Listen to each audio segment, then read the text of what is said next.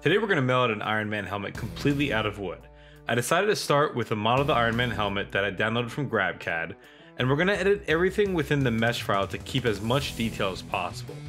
Since I wanted to hang the helmet flat on the wall, we're going to actually create an offset plane from the y-axis at a set distance from the front of the helmet.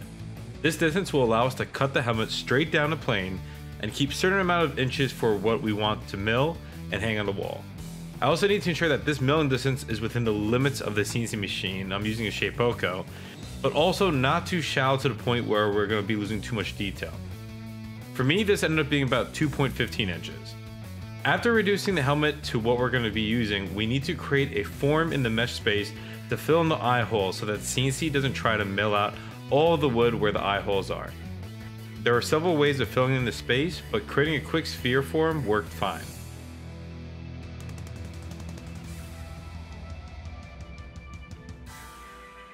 Now that we're done with the model, we're going to create a stock setup in the cam space that is the same size as the block of wood we're going to use. I reduced the offset so there won't be any wood we need to cut away to free the helmet from the stock piece. We're going to start with a 3D adaptive milling operation using a 1/4 inch bit to cut away all of the extra stock wood around the model of the mask.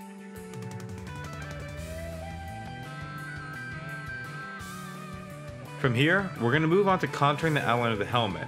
We're doing this step now since I'm going to have double-sided tape securely holding down the piece of wood being milled, but if you're using clamps or other methods, you might want to wait to do the contour last.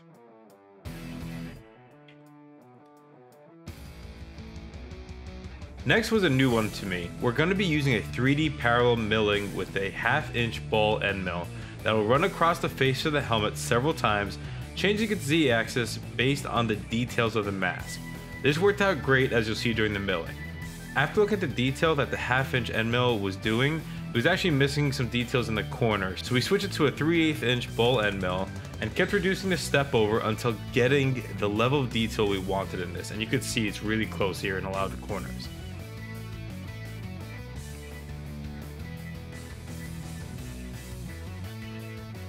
Did I mention this was a collab with my good buddy Winston from Winston Makes? Hey Winston! So now on to the milling. The first thing we did was throw in an MDF wasteboard that we milled flat. And yes, he's just running through the controls himself to make this milling job a lot faster instead of having to program something.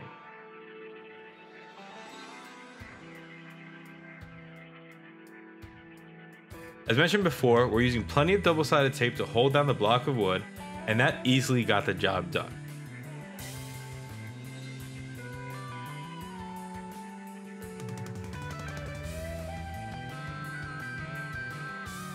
From there, we ran through the milling as shown in the modeling steps, and you'll notice we don't have our dust boot connected because it won't work well with this milling operation since we're having a lot of the borders left over, and therefore we just had to manually vacuum the space.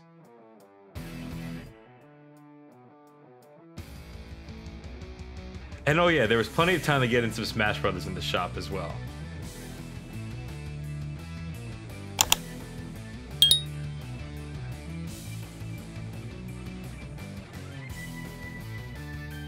So here you can see the contouring operation running through the outline of the helmet, and after that freed away the helmet from the stock piece, we switched to the ball end mill and ran the parallel operation.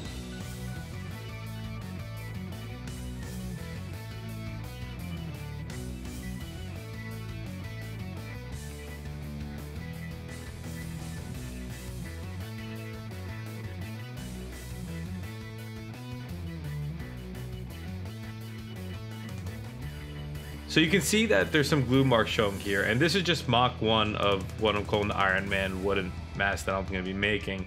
And whenever we make this, I'll either use one full piece of wood stock, or I'll ensure equal clamping pressure across all the points, including the center, so that we can reduce the glue marks.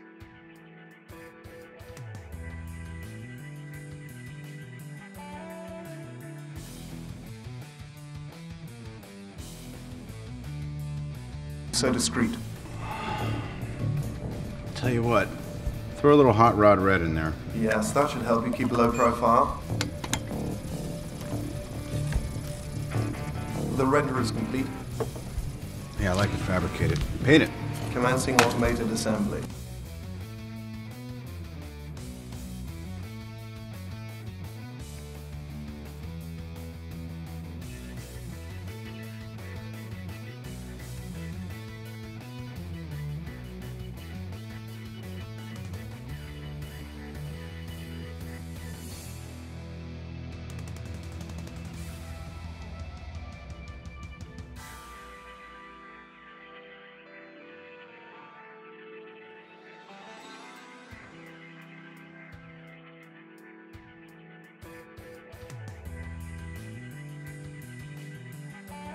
and I absolutely love how this came out. I hope you guys enjoyed this video. Thank you as always for watching. Catch you on the next one.